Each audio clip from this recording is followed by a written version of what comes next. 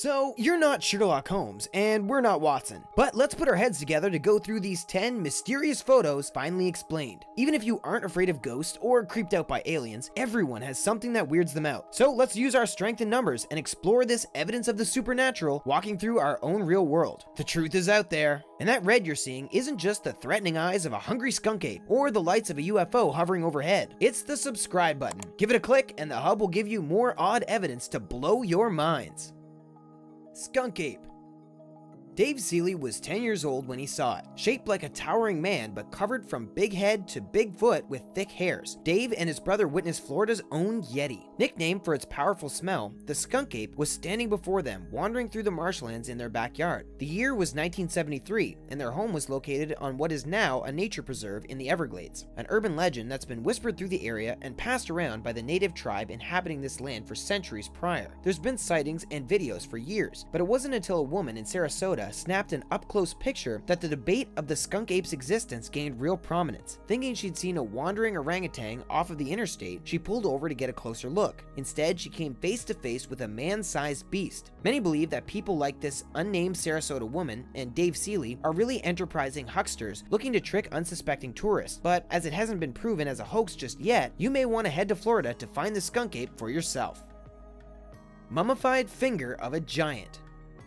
Originally published in a European newspaper, this mysterious photo was revealed to the public in 1988. It shows the mummified remains of a single ancient finger. It appears just as normal as the finger of an old mummy, except this digit happens to be 15 inches long. According to the source, this finger passed tests, coming from an organic corpse, not some kind of man-made fakery. An entrepreneur named Gregor Spori brought this finger to the attention of the public in the late 80s. First uncovered by a grave robber in Egypt sometime in the early to mid 20th century, the man who discovered it had the finger checked by local medical professionals. X-rays performed in the 1960s proved the bone structure within the preserved skin, and Spori believes the rest of the body could be buried in an undisclosed tomb somewhere in the Egyptian desert. Monotheistic religious texts mention a race of beings known as the Nephilim, believed to be descended from the fallen angels who mated with human women. These were giants who walked the earth. Until the photograph of the mummified finger entered the fringe news cycle 30 years ago, no evidence of the Nephilim existed. Could this finger be proof that giants once walked among us?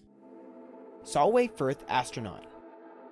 On a bright sunny day in 1964, Jim Templeton recalled merely taking pictures of his young daughter picking flowers in a field while wearing her new dress. By all accounts, his wife and two friends stood off by the car far out of the camera's frame. Yet when he got the pictures developed, he saw a third figure lurking behind his daughter, a man from outer space. Who else could it be? This was the mid-60s, and for the prior decade or so, UFO fever was as prevalent as the fears of the Soviet invasion on the cover pages of any newspaper. The local authorities discounted its authenticity, and Kodak even held a contest for anyone to prove the picture was a hoax. No one came forward. At the time, a UFO was reported in Woomera, Australia, and an Australian missile test was aborted when two men were said to mysteriously appear at the target site. The missiles had been produced just a few miles away from Solway Firth, England, but experts argue that the figure was actually Mrs. Templeton. The model of Jim's camera obscured 30% of the photographer's view. She could have walked in and out of frame without him noticing, and her figure could have been dulled by the camera's exposure. Until any aliens come forward claiming to be the figure, this case appears closed. Lunar Pyramid.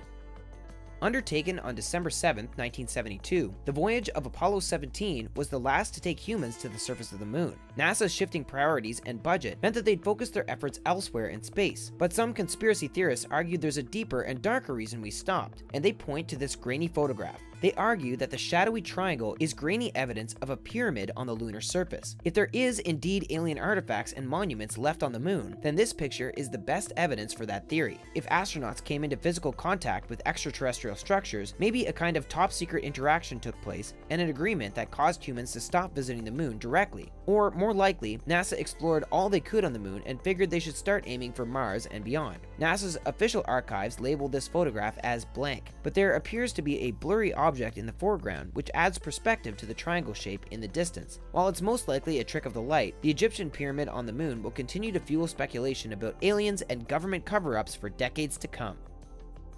The Spectre of Newby Church.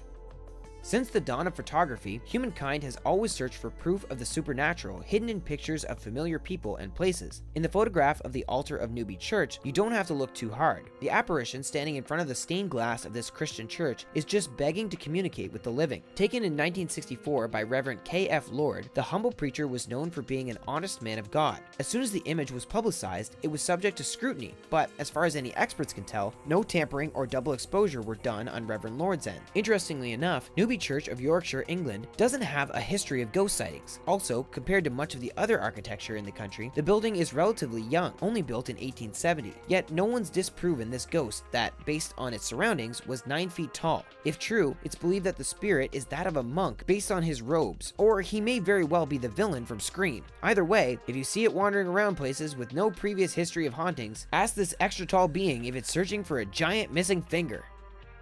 Baltic Sea Rock.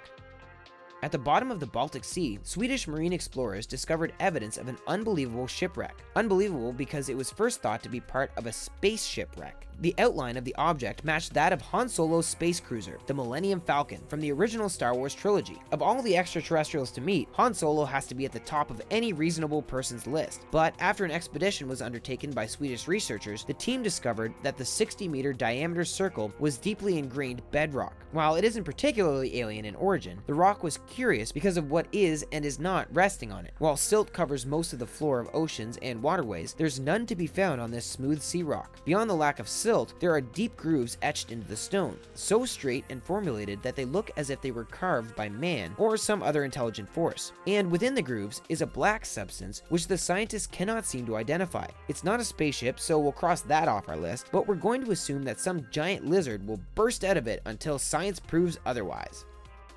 The Battle of Los Angeles.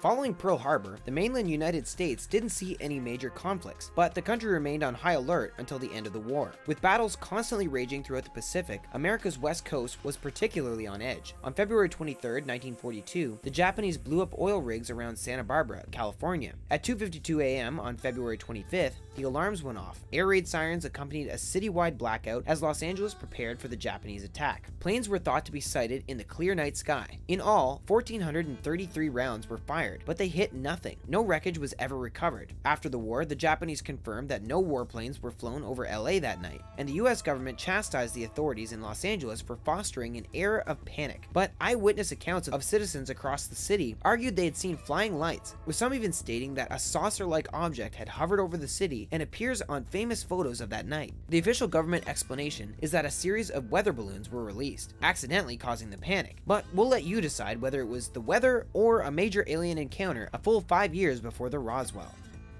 The White Lady of Worstead Church.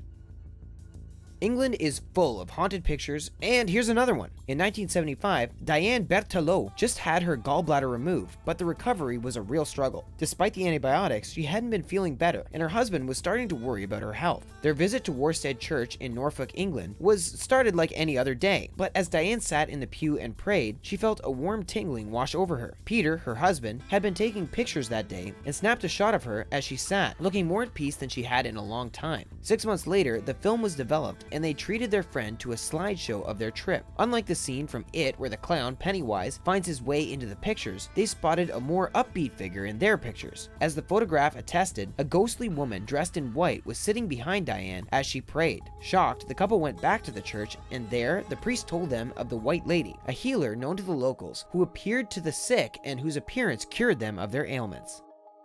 The Naga Lights.